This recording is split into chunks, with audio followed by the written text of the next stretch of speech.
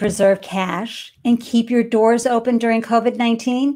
Tonight, you're going to hear solutions and strategies that will help you preserve cash and keep your business alive. Hello and welcome, everyone, to the Startup Life Show. I'm your host, Ande, Lyons, startup founder, coach, podcast host, and co-host of a popular monthly startup pitch event right here in beautiful Boston, USA, and it's called Founders Live Boston. And we're live right now on Facebook, YouTube, Periscope, and Twitch. Woohoo! How is everyone doing? I'm so happy to see you here. I hope you and your loved ones are staying healthy and strong. And I'm thrilled that you carved out time to tune in and up your founder game. Bravo. Those of you tuning in live, please introduce yourselves in the comment thread. Let folks know where you're hailing from and share your business name and websites with each other. Use this opportunity to expand your network by connecting with each other on LinkedIn too, because you never know where your next collaboration will come from. And if you know someone who would benefit from our delicious conversation this evening, please share the URL on your social media feed so other folks can join the fun. Thank you. So the theme for Startup Life Show is a problem shared is a problem halved. And tonight's guest is going to help you solve the cash flow during an economic crisis problem. Your questions and comments are important to us, so please pop them in the comment threads and we'll answer them live. Tonight, we have Michael Dermer joining us. He's an entrepreneur, lawyer, speaker, coach, author, and founder of the Lonely Entrepreneur Platform, a one-stop shop that understands the entrepreneur's struggle and provides solutions to the business and personal issues we all face as entrepreneurs. Michael founded his first company in 1998. It was a pioneer in the health rewards industry, and Michael survived the harrowing experience of watching the company he built from the ground up almost get destroyed overnight by the financial crisis of 2008. Yikes. So let's give a round of applause and a hearty welcome to our featured guest, the magnificent Michael Dermer. Here you are, Michael. You've been showing right here the whole time. You know, this is so much fun to have you. Welcome, welcome, welcome. So thrilled you're here. Thank you so much for having me. It's a pleasure. Oh, it's great. I'm just going to say hi to a few folks before we get going. And we have Vicki O'Neill. Hey, Ande and Michael, looking forward to this conversation. Vicki is from the beautiful state of Ohio, and she's one of my favorite marketing people. She has a great marketing sales business that I treasure. And of course, we love Victoria Sherman. She's part of your team, right, Michael? She is. She is. He runs global operations for the Lonely Entrepreneur. Excellent. Yay, Victoria. And then Eric Cox, joining in from Lawrence, Mass. Good evening. Hi, Eric. You always add value with your business media prepared, which is helping people command the moment. So we're ready to get going and have a delicious conversation. And listeners, or viewers, I really want you to take in this incredible story that Michael has to share tonight, because we're all in this together. And Michael, fortunately, has been through some tough times already. So I'm confident that we're all going to grow and expand from his insights. But let's start off with your startup story, Michael. How did you end up, as I always say, why did you leave payroll and the paycheck and join your own business and create a vision? Share with everybody your startup story. Thank you so much, Ande, for having me. You know, I was a corporate lawyer. I was an M&A guy in New York City, but I was looking to start a business. And unlike now where, you know, business plans are thrown on your desk every day, that didn't happen back then. So I was like looking for the business to start, but I was only attracted to things that were kind of big and strategic, and literally stumbled upon it. Somebody said to me over dinner one night, for every 10 pregnant women that don't follow their prenatal care, it costs the healthcare system $1 million. And I was like, wait a minute. So if you just gave these 10 women $10,000 each, the system would save 900 grand. And somebody said yes. And that was, I'd like to say, the beginning of the end. And I used to sit there after doing M&A deals at midnight and business plan with my brother at my law firm. And then left a couple of years later and started what got to be known as the first company in the United States to reward people for being healthy. Oh my gosh. And so there you were, moving and grooving. You entered the 2000s, and it's happening. You survived 9/11, hooray. And now you're, a good chunk of the way, and you've built your business up to what, 60 million you had shared with me, and you had a significant amount of employees. Yep, 500 employees at that time. Yep. Oh my gosh. And there you were. Tell everybody what it was like all of a sudden watching like dominoes, companies failing around you. Yeah, it's so surreal with what's going on. From 2000 to 2005, nobody was open to rewarding people for being healthy. I mean, they told us it would never happen. So we fought the typical, startup battle, early stage, in the early 2000s. But after, a while, we caught on, grew like crazy from 2006 to 2008. So now we're almost 10 years into it. So we had, made it, created a whole new category in healthcare. So we sat there in 2008 with some of the largest companies in the world as customers, a software license business. We had, fought for what everybody fights for, which is, get big customers, and literally watched our company, like you said, which had 500 employees, almost get destroyed overnight. The largest companies in America were our customers. And in fact, the three largest customers we had, Washington Mutual, Countrywide Financial, and General Motors, two of them don't exist today. And as we know, General Motors needed a government bailout. So our business that we built over 10 years literally got cut in half in about a week. 1 week? It wasn't like this slow process. It was like, boom. Remember what happened, once Bear Stearns went down, the major financial institutions went down right around them. And then people like General Motors, were soon to follow. So was watching, we would pick up the Wall Street Journal and it'd be another company on the front page, and it was another one of our clients. So it was pretty dramatic and pretty quick. And so every day you had to get up and look your employees in the eye, Michael, your team in the eyes, going, what was that like as the leader? Well, it's interesting because I had private equity investors at that time. My family had invested a lot of business, of course, as you said, employees, and constituents. And, you'd be lying if you said that, oh, I'm just going to go home, sleep it off, and I'll figure out an answer, because that math just doesn't work. And, it's like you're sitting on the beach, reading the Wall Street Journal, and there's a tsunami coming. Even though you're a decent sized company, 500 person company, it's nothing in the grand scheme of the financial system collapsing. So at that point, you're really faced with, okay, there's no end in sight, like a lot of the way that people feel right now. What do you do? And you kind of wallow in it for about 15 seconds, and then you try to build a plan. Oh my gosh. So of course, I want to go into details, because a lot of business owners are going through this right now, whether you have a team of 5 or 500. Yeah. You still have to say to everybody, I only have so much cash. So what were those conversations like? And as we all know, you weren't trained for economic collapse, crisis leadership, and management. You had to figure it out once you went through your hiding under the covers for a minute and came back out. How did you bring in an HR consultant to help you downsize? How did that work?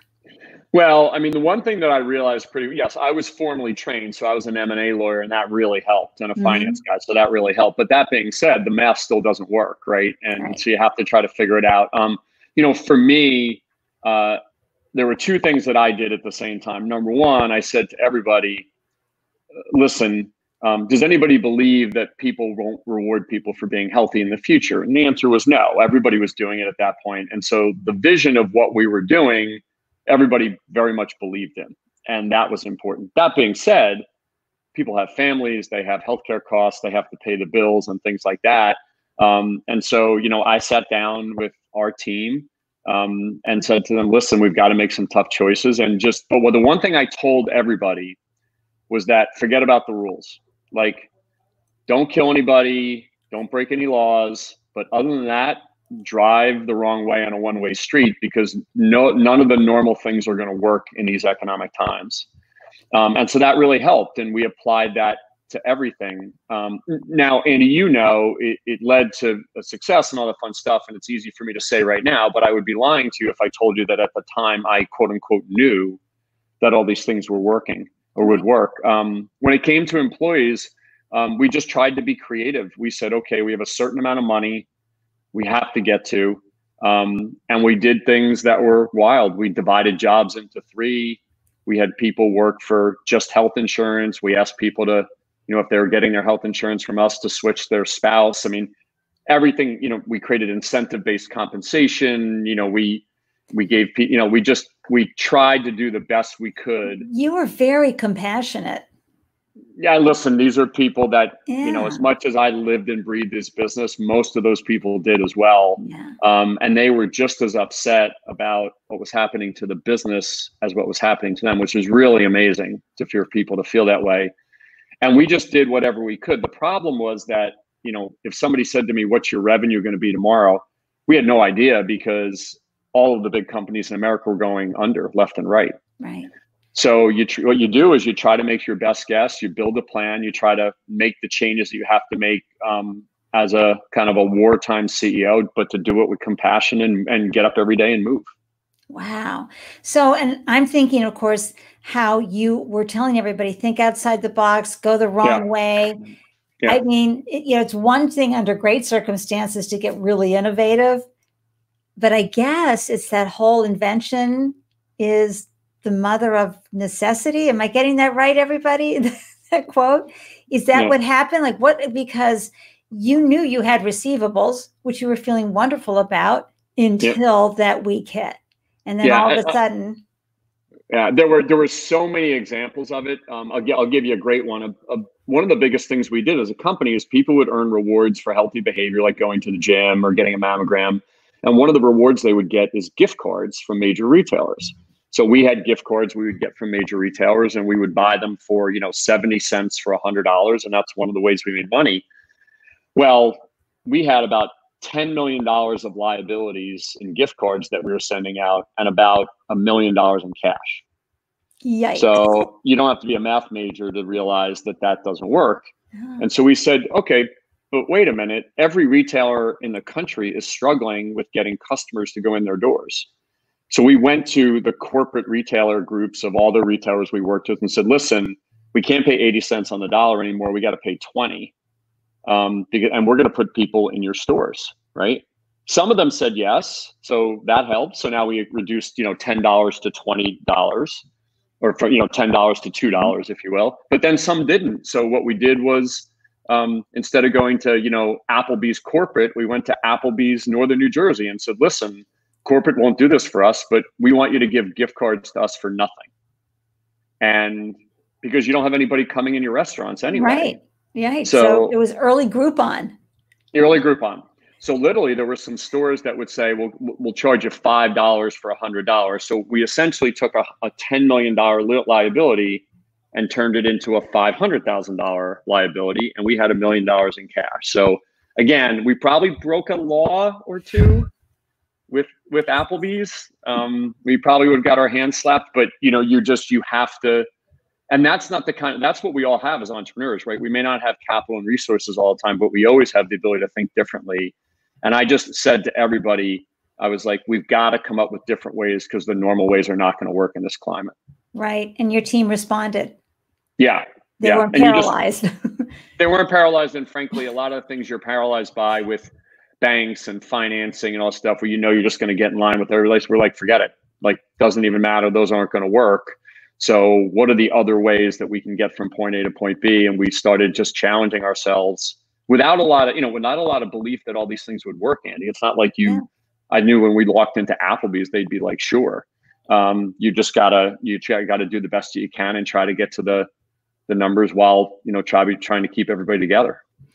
And how many employees were you left with after everything was downsized? So it was about 350. Okay. And a good amount over that were part-time and mixed match. And we started bringing a lot of them back and stuff like that. So, listen, we probably should have made more dramatic cuts, but we also just knew that this was a short-term thing. It wasn't like the notion of people rewarding people for being healthy was going away, because every company in America was doing it at that point. It's like Amazon. Amazon said nobody will buy a book in a store anymore, and now they run the world. So it just takes a little bit of forethought and vision That's and stamina tremendous. to do it. So. Well, and of course, if you could do it under that type of economic collapse, and again, people were still going to coffee shops, they were still able to go to Applebee's. Yeah. But I think it's the method, it's the mind hack, it's the innovation and imagination mind hack that you gave everybody permission to throw up on a whiteboard and say, what if, and just, the answer is always going to be no unless you ask. And that's what you learned. Vicki has a great question here. Let's bring it up. What was the pivotal moment that gave you a sigh of relief that things were going to be okay? I love that question, Vicki. It's a great question. There was no moment because, as you can imagine, every day there were things going on. I used to say, not to be too graphic, but I'd get kicked between the legs about 20 times a day. I just stopped noticing. And I don't know if that's a good thing or a bad thing. So I think, honestly, for me, what was really strange is about a year before that, Vicki, I got offered an obscene amount of money to sell the company. And I was like, why would we sell the company now? We've just made it and we've broken through. And arguably a year later, it was worth nothing.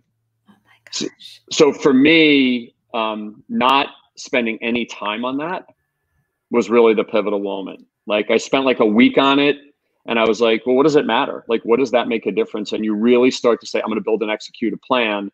Right. And just like we've been, Andy, as you know, advising people now, thinking about the what if doesn't do you any good.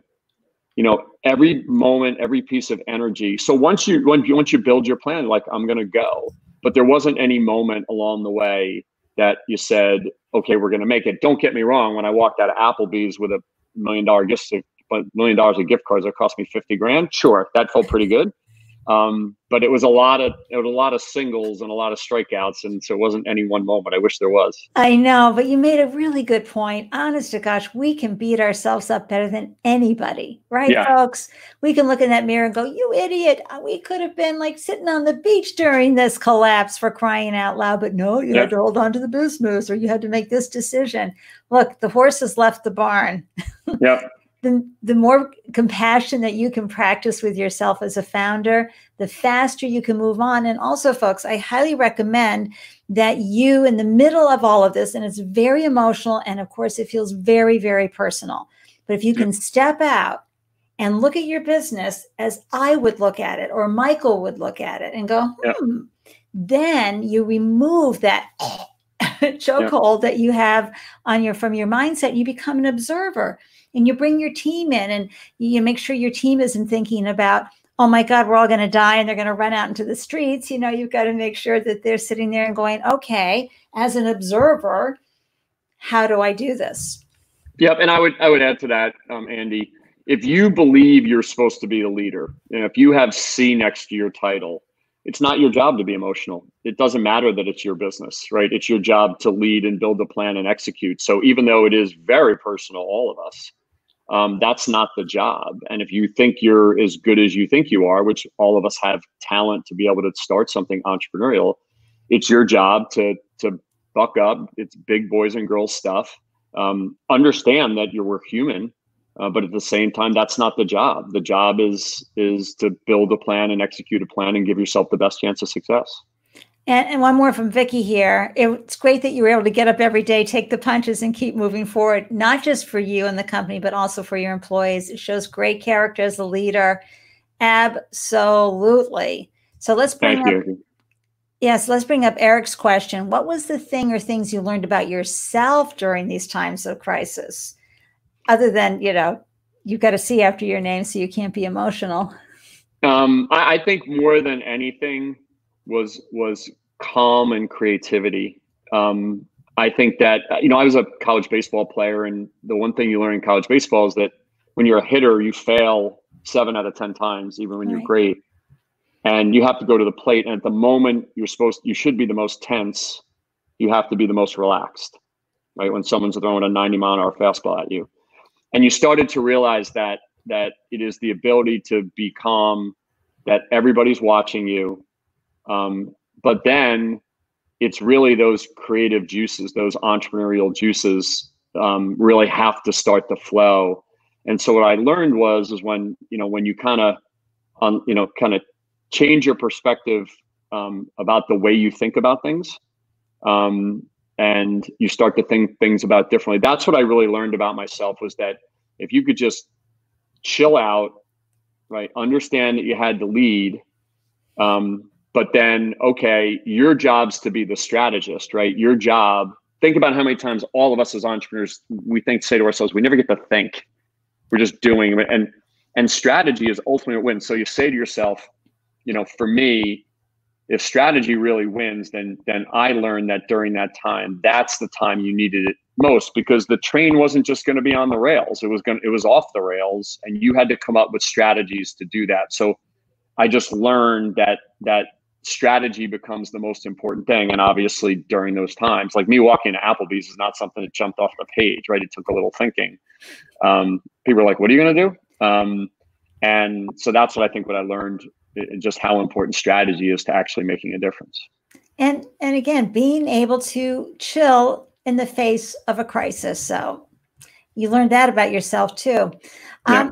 So now you've got all this learning that you've had, which is just so tremendous. And you're on the other side, and you've sold the business. Then you launched The Lonely Entrepreneur. So before we get into any of the cash flow strategies that we're going to talk about, share a little bit about why you ended up launching The Lonely Entrepreneur. Yeah. So after the business almost collapsed, we battled for a couple of years, as you know, Andy, and then, we started to stabilize and grow again. And on the other end of the 2008 financial crisis, everybody was interested in healthcare. We got approached by some investment bankers and got bought, and it worked out great. It was an amazing story. That was an incredibly intense number of years, as you can imagine. We went from saving the company to selling it.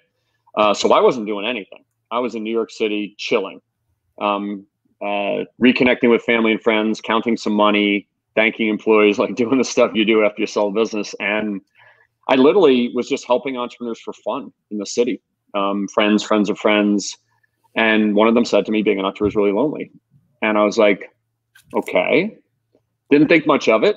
And a friend of mine dragged me into Starbucks one day and goes, watch this, and yells, who here is a lonely entrepreneur? And everybody raised their hand. And I was like, okay. And then what really hit me was, this all makes sense now. Mm-hmm. The whole world is working on their passion. The whole world is struggling and trying to be better. What better way? I told you I was always interested in big strategic things. What better way than to wake up every day than to try to give people a better chance of success in their passion? And that was what led to starting the Lonely Entrepreneur. Oh, great comment here from Jen. Great insight and pearls of wisdom from a wartime CEO. Good discussion during uncertain times. More entrepreneurs need to hear this for encouragement and motivation. Jen, you are absolutely right, especially in really understanding how you have to remove the emotion from the experience and make some really hard decisions. Just want to remind everybody, we are live on Facebook and YouTube and Periscope and Twitch, and your comments are so important to us.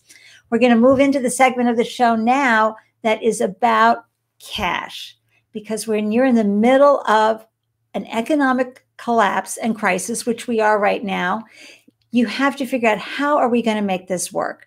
And one of the most important things that I've heard you, by the way, Michael, say several times on Instagram stories, etc., don't ever let anyone tell you there's not a way.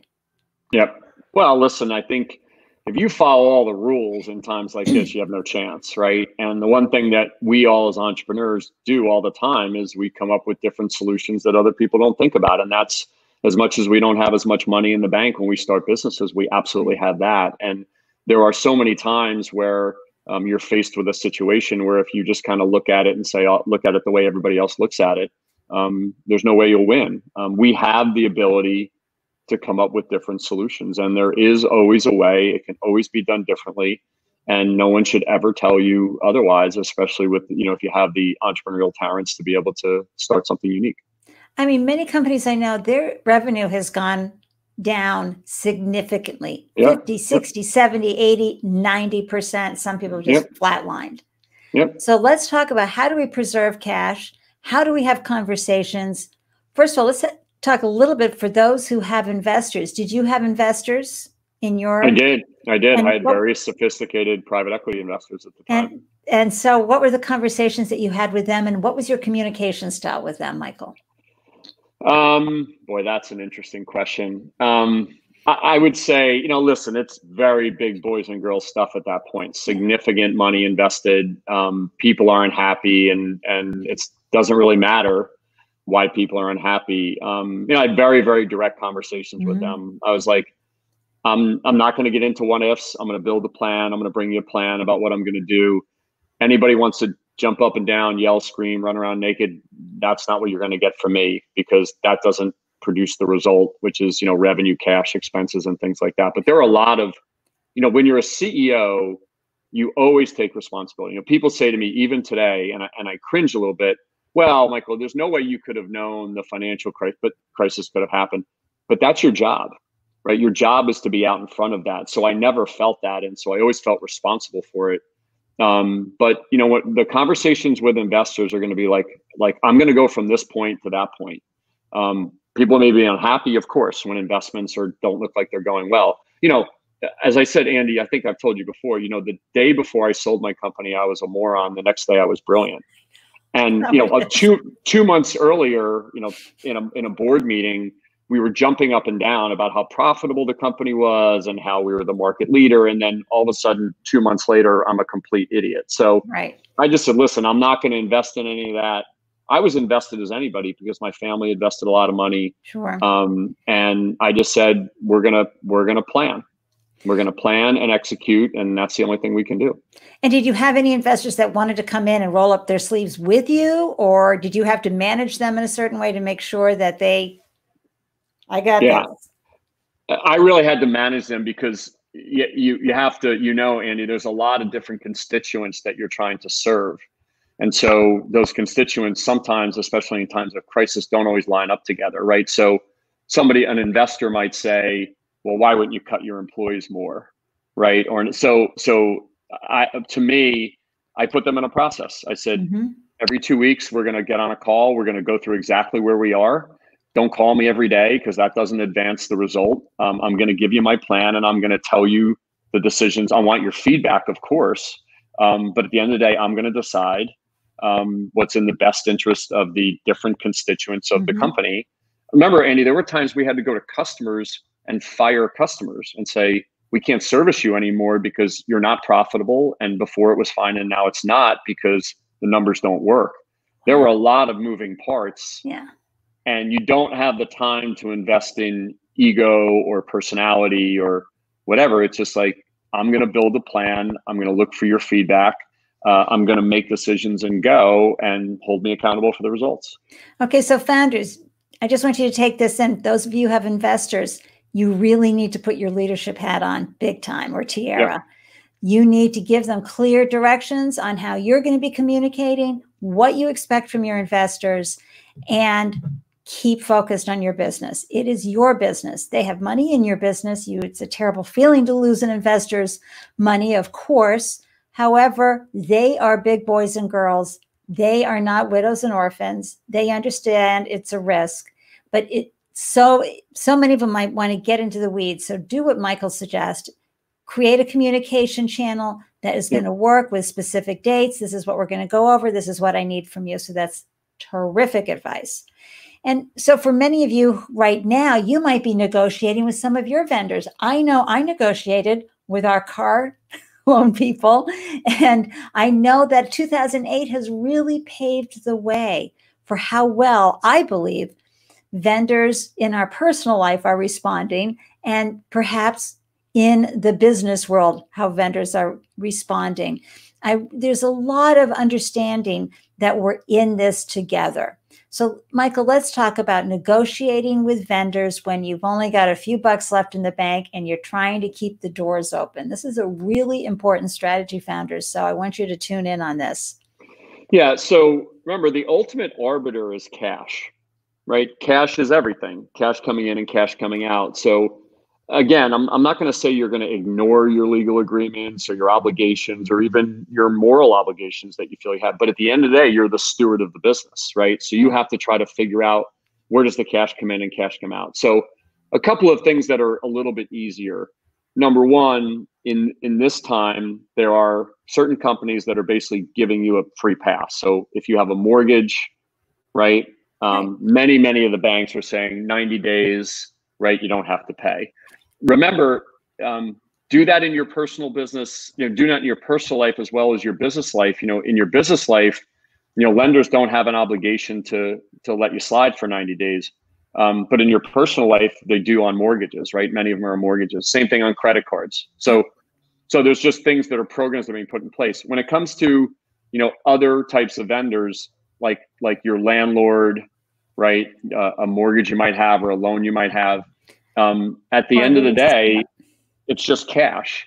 And so, our recommendation has always been from the beginning of this, stop paying everything, like start at zero, and then negotiate one by one with your vendors, and the communication to vendors, which is certainly very understandable. And I think, Andy, there are a lot of vendors that understand that we're in this together, but a lot don't, this is where we are.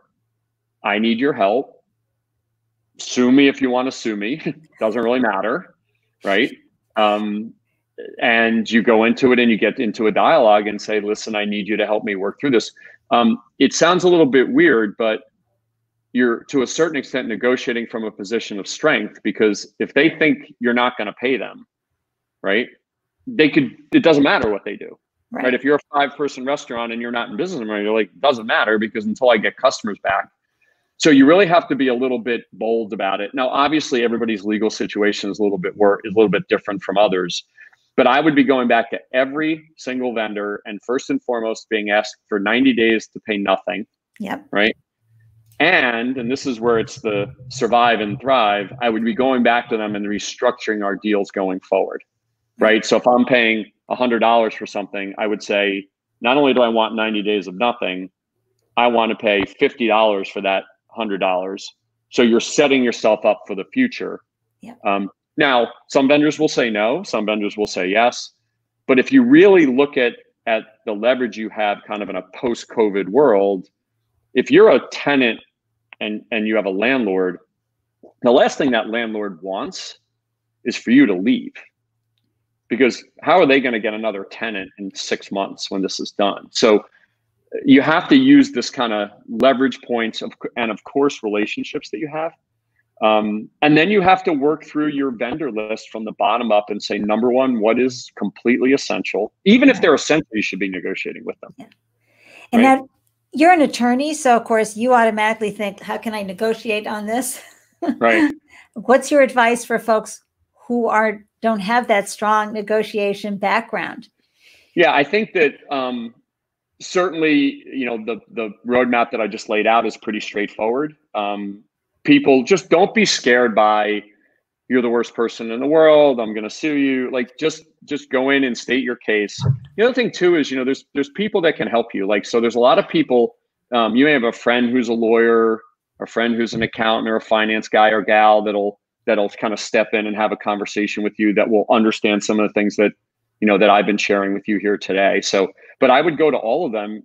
Nobody can turn on a TV or open up a newspaper or watch online and not understand what's going on.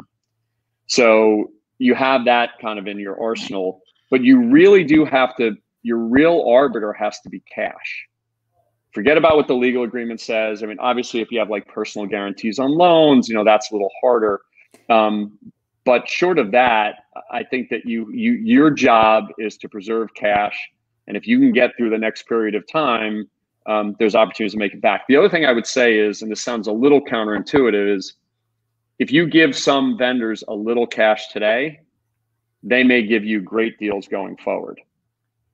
Right. You have a little act of faith on your part. Yep. Act of faith, and frankly, they need cash as well. Yeah, and viewers, I'm going to be pulling up a cash flow statement, which I'm going to have available for everybody. And after we go through some of these other discussions regarding cash flow, I'm going to pull it up. I'm going to talk about how you're going to start at zero.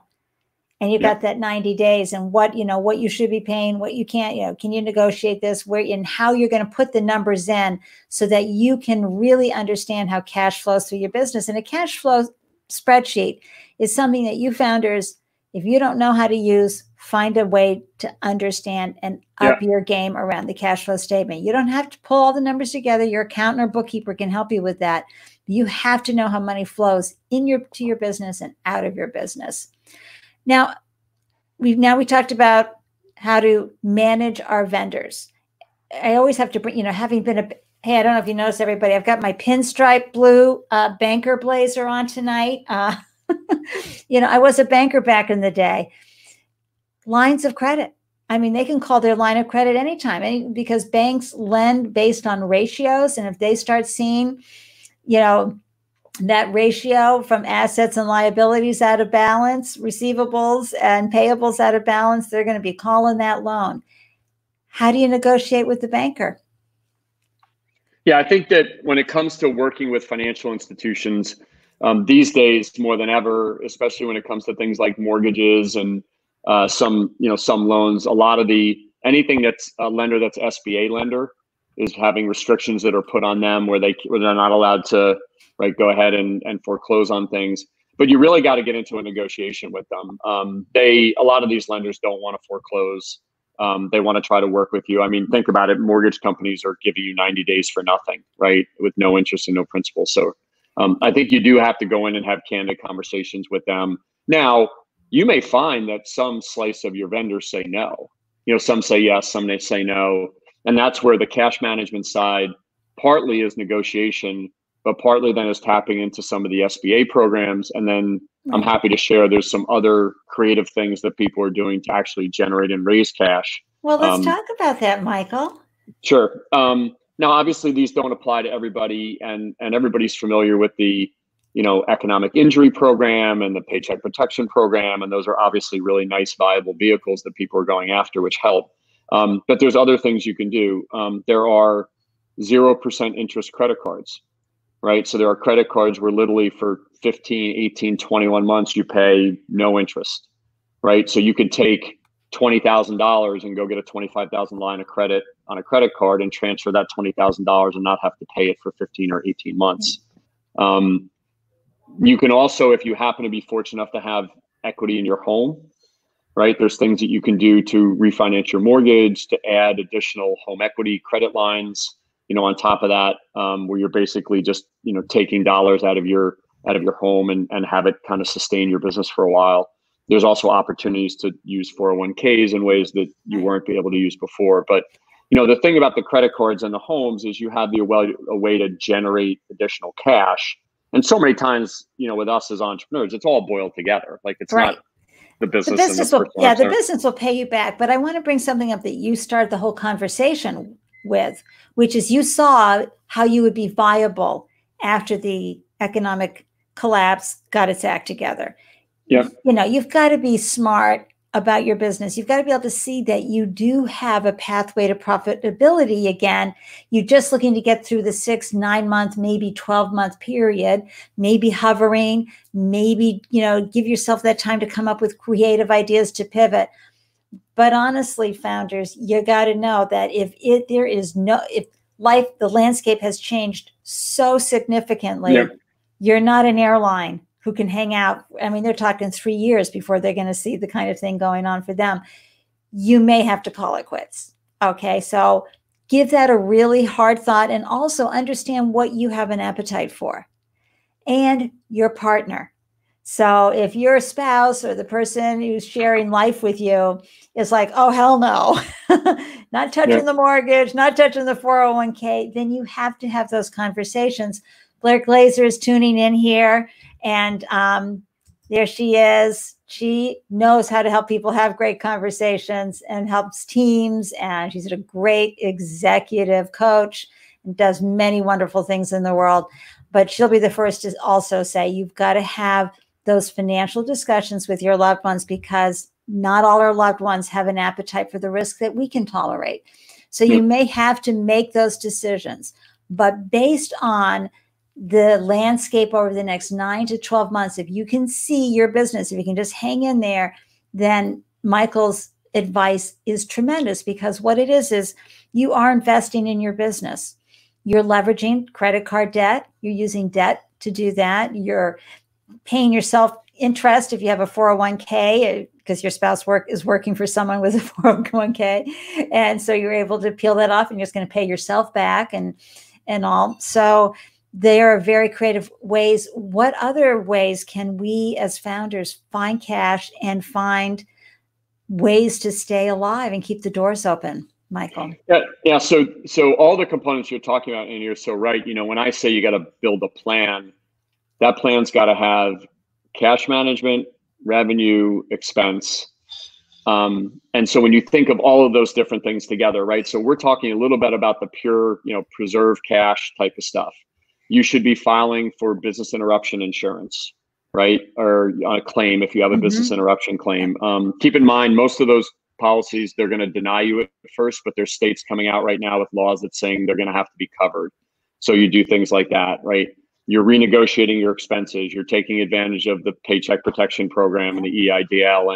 And to the question before that somebody asked, there's not a lot of home runs in this. There's a lot of singles that add up over time. You take a little bit of these different techniques. You are reducing your employee expenses, right? And trying like you said earlier, I mean, maybe there's a few other startup founders that who could share, or as you said, kept somebody on for the insurance only. Absolutely. There's opportunities to get free resources now, as you can imagine. There's college kids that are at home. And so you got to be super creative about how to get the resources that you need to have. And then probably most importantly is on the revenue side, right? On the revenue side of the business, how is it going to look when things start to calm down? How does it look now, frankly? If you think about somebody, if you're doing home construction, you should be shifting your business to work on home offices for people when they're stuck at home, right? We were kidding around with somebody who had a hair salon, and we're like, wait a minute, everybody's sitting at home with long, ugly hair. Like, get online and charge $20 to have your kid cut your hair online.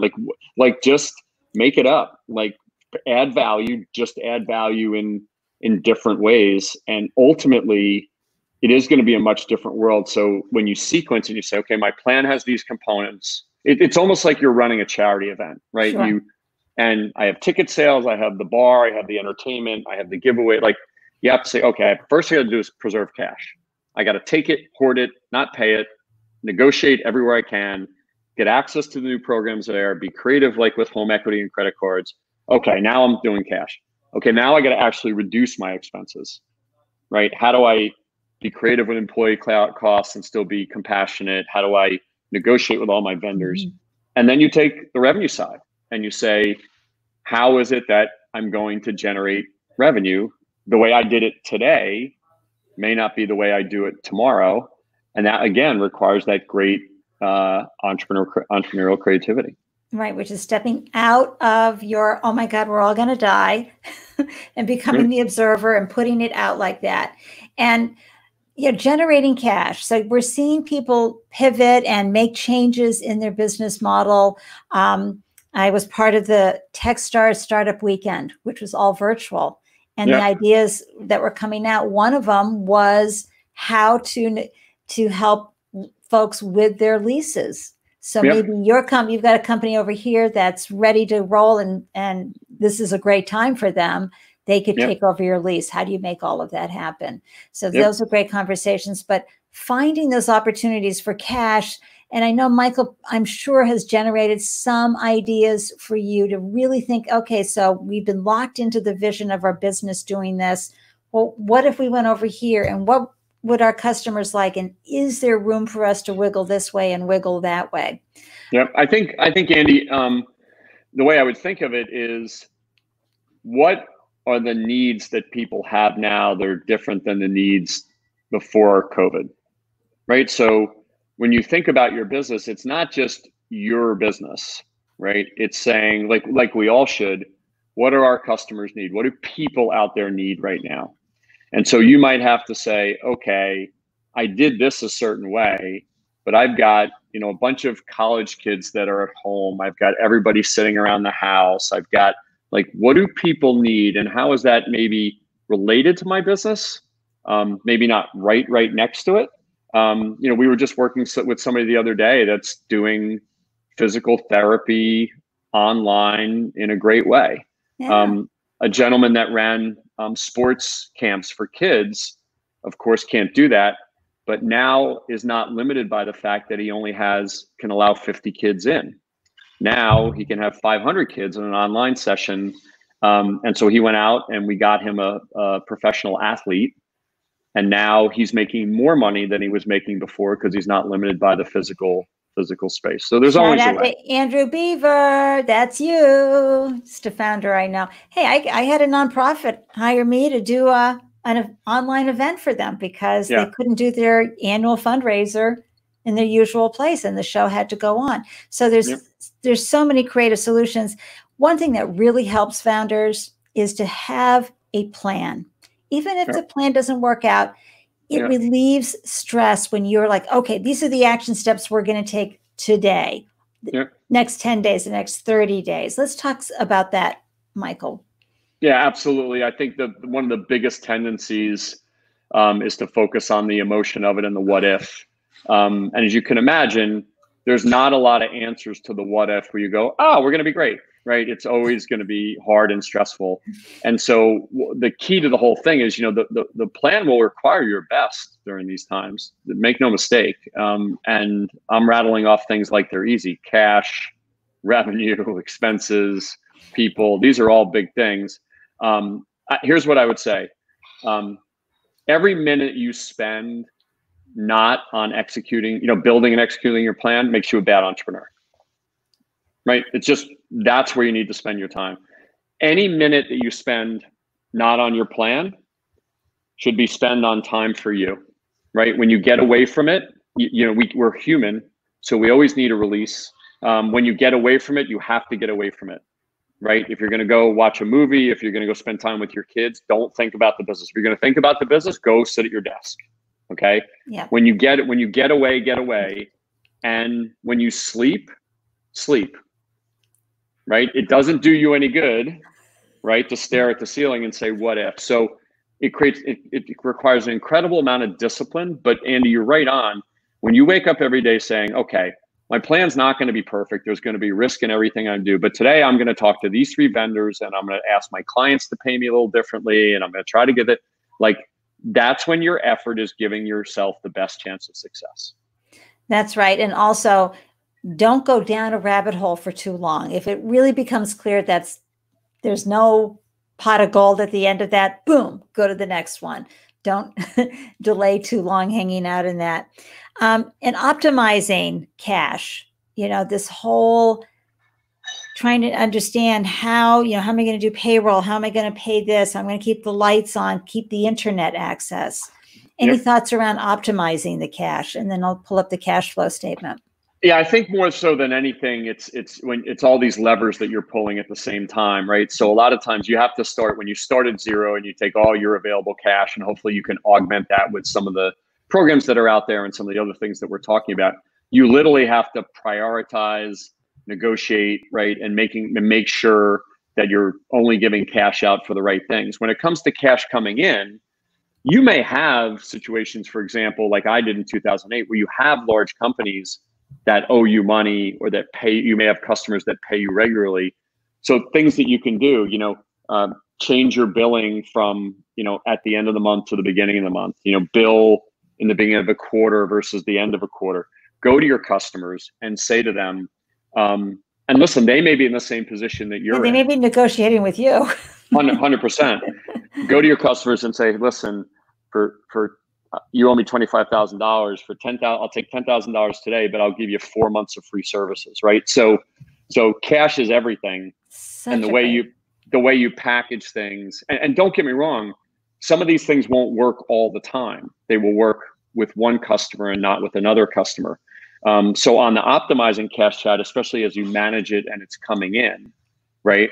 You've got to always think about them, right? When you go to a customer, think about them, not them relative to you, right? But them relative to the problems that you're having. If you go to them and say, like we were working with an accounting firm that does, accounting work, and all their clients are at risk and going through the same stuff. I was like, Well, why wouldn't you help them with the Paycheck Protection Program? Like help them file. They're like, well, that's what we do. But you're like, so what?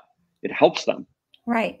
And And if you creating help goodwill. them, Yeah. you're creating goodwill. And in this case, it's not only creating goodwill, but generating money for them. So wake up and say to yourself, my customer is not just going to pay me because they like me. They're not just going to pay me because I provided the value yesterday. They're more likely to pay me. Imagine this. Imagine if you brought one of your customers a client, right? That has nothing to do with your business. Right. You run a yoga studio and you bring them a social media client. You know, think about what does your customer value? What could your customer get?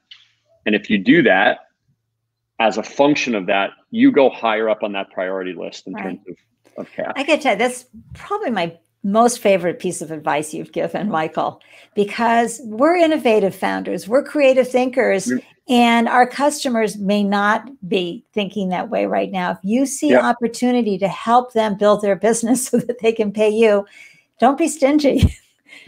Help collaborate, see how you can work together. Maybe you know someone else that's in the parallel with you, collaborate with them, find ways to make this work and think outside that proverbial box and reimagine.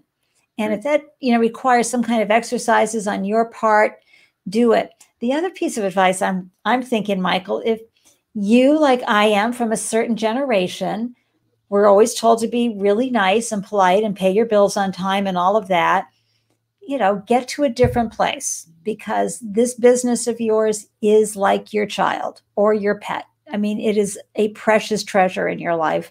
And while we're not going to be emotional about it, you also need to do what's best for your business.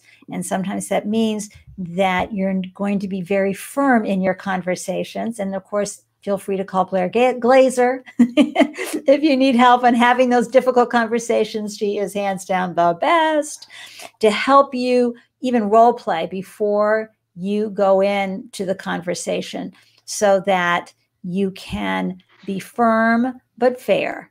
Right, Michael?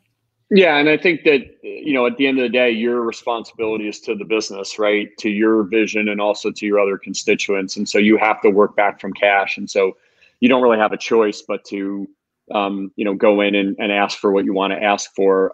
It is really good that people take moral obligations and legal obligations as seriously as we all do. But these are drastic times. And you don't really have a choice. If everybody just kind of paid their thing, right, paid their bills the way they normally did, nobody would be in business right now. So it just doesn't work. And so you try to be thoughtful. Like you said, you try to be firm but fair, but at the same time, you also have to be able to negotiate a little bit to see a path for your business forward. Right. So, folks, I'm going to bring up a cash flow projection because I really want to walk through this. So let me just do a quick screen share here, everybody, and get this pulled up. Okay. Everybody can see this here, right?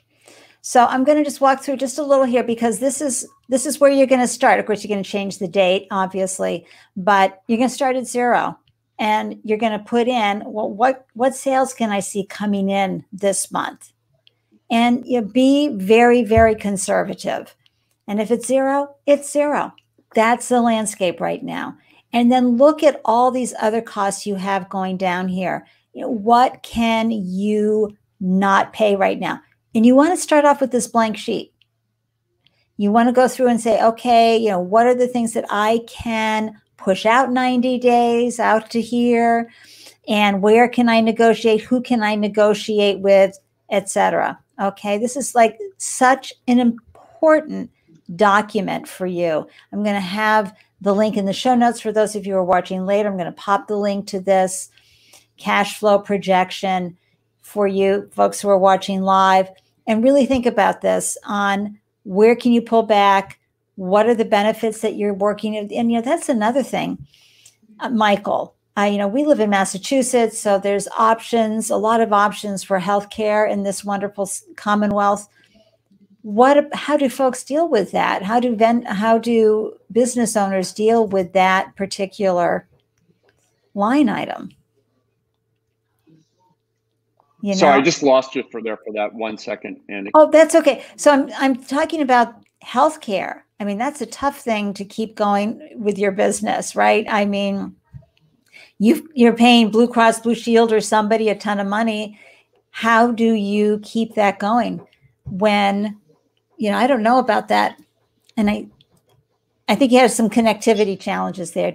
So I don't know if you heard that, but I'm just putting it out there. Maybe some people, can know that answer in the threads.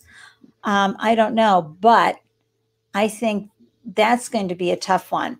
Paying your insurance tab is never an easy thing. So I'm going to throw the link to this cash flow projection into the comment threads, everybody. But I just invite you, please, please, please, to play with this as part of your action plan. It really, really will create an opportunity for you to be less anxious. Trust me, even though I don't care. Numbers are numbers. You can figure it out. You're a CEO and you're a founder. Founders can do hard things, right, Michael? Absolutely. But I just think it's so important that you have this document and you figure this out. Michael, you have helped us. I know so many who are watching now, who are watching later, have a better idea of how they can have the vision. I think I saw something here from Blair Glaze. I just want to pull this up, as opposed to the limited thinking that panic inspires. We really have to use our vision and keep inspiring everybody around us. Practical optimism works really well right now. How can we support you and the Lonely Entrepreneur and the initiatives that you're doing? And I know you've got some great free classes going on right now and support for founders to help them get through this whole what expenses to pay, how to preserve cash, etc. But tell folks more about how we can support the Lonely Entrepreneur and add value for you. Well, thank you, Andy. I mean, we wake up every day, the whole team at Lonely Entrepreneur, just trying to help as many entrepreneurs as we can through this time. Unfortunately, as you know, we know way too much about this. And so what we did is we created a free resource called the Entrepreneur Survival Guide. And this is the very specific steps. We've just touched on a few here that run across how to plan, how to deal with the emotion, cash, revenue, expenses, communication, how to take care of yourself, everything.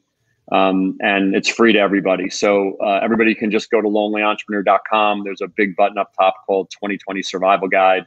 And if they go there, they can sign up for free. And, we're just trying to help. And that Survival Guide, as you know, Andy, not only is learning lessons and tools and things like that, but it's access to our online community and our weekly fireside chat. So on Friday at noon Eastern time, and you'll see this in the guide, we do a fireside chat much like this, in which lots and lots of entrepreneurs get on, and we cover a different topic each week. Nice. As well as take comments from individual entrepreneurs. So Andy, right now our whole thing is like, how can we help people get through this time? Beautiful. Well, I mean, it's in your nature. I know that about you. I've known you for a while now, and you really do come from a sincere place of wanting to help, but you're also really good and capable to help. And that's very sweet. It's a great combination. And am I still doing the cash flow projection stream there? Oh my gosh, you guys. Hopefully I wasn't. But anyway. Nope. Okay, Vicki. Yeah. So Vicki, I'll have it in the show notes on YouTube. Vicki was just saying YouTube doesn't share the links. I know. But I'll put it in the show notes for the folks watching later and for you to grab it off the YouTube video. I have all the links for Michael as well, how to follow him and the Lonely Entrepreneur on Instagram, Facebook, Twitter, LinkedIn for both the business and for Michael. You've seen his name going by at the bottom here, email. We're all in this together. And seriously, you can go to thelonelyentrepreneur.com and really feel like somebody is there to support you and giving you the tools that you need as a founder during this really difficult time. Founders, you know how I feel about you tuning in. I got to tell you, now or later, this is really, really important that we stick together during this time and support each other and add wind to each other's sails. For those of you who tuned in tonight, thank you for carving out the time to share the wisdom with us and share this experience with us. I'm confident that Michael planted a few seeds, if not for you, for someone who is going through a difficult time with their business right now. And if you have any questions for Michael or me and would like to continue the conversation, please reach out via email or pop your comments in the comment thread. And your questions into the comment thread. And for those watching the recording, please click the subscribe button and click on the bell icon so that you're alerted every time I post a new video. Thank you. And please subscribe to my monthly newsletter, Let's Stick Together. I'm always sharing great advice, as well as some of the podcasts that I host and these live stream events. If you need a pitch deck reviewed or help creating a pitch deck, I have raised millions from VCs, thousands from angels, and I co-host a monthly pitch event here in Boston, and I'm a judge at a lot of pitch events. So I can help you get that deck ready for investors, and especially the type of investors that you want to be aligned with. And I can help you get ready for your next pitch event. So reach out to me. And of course, as we were just saying with the lonely entrepreneur, do not go this alone. You don't have to, and it's not good for you. I'm here for you and can hold your hand through a Startup Founders mentoring session. You can schedule an emergency call with me. I charge by the minute. There's a lot we can get done in 30 minutes, okay? And I'll help restore you and your business to, if not a completely healthy condition, into a place where you can take those next action steps that are so important right now. Next Tuesday, May 5th at 7 p.m., we're bringing business and mindset hacks you need to thrive in this new market with Mandela Shoemaker Hodges Dixon, the phenomenal female founder and CEO of Founder Gym, the first and leading online program to train underrepresented founders on how to raise money and build sustainable and profitable businesses. I'm telling you, in 3 years, less than 3 years, really, Founder Gym has helped founders from 22 countries raise over 43 million. So be sure to join my meetup group, Startup Life Live, to receive alerts about next events. I'll have that in the show notes. Michael, thank you so much for joining me this evening and creating this great piece of content for founders. It's just going to benefit them for months, if not years to come. Well, thank you so much, Andy, for having me and for all the work you do to help. And like you said, we're always available here, any way, shape, or form they want to reach out, and anything we can do to help them, through this time. Who wouldn't want to get advice from Michael? I'm serious. I mean, you get that he's been through this, right? Yeah, it's wonderful. Thanks again, Michael. And viewers, until next time, please stay strong, stay focused, stay home until we can go back out again, and stay healthy.